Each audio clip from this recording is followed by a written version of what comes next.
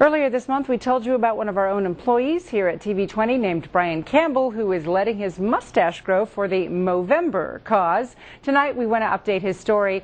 These are some pictures that Brian has taken since November 1st, when he shaved his mustache and began growing it to bring awareness to prostate cancer. Movember is a worldwide campaign that encourages men to get checked by a doctor. Many times, men don't realize they have prostate cancer until it's too late. But doctors at Blue Cross Blue Shield of Michigan say you can watch for warning signs. Prostate cancer, often it can happen without any symptoms or signs.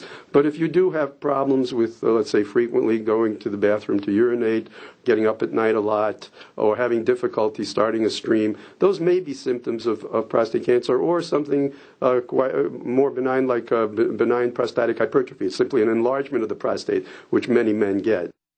African American men and men over 50 are most at risk for getting prostate cancer. Brian is still accepting donations for his Movember team to help with prostate cancer research. Just visit our website at tv20detroit.com and look under news links for more information.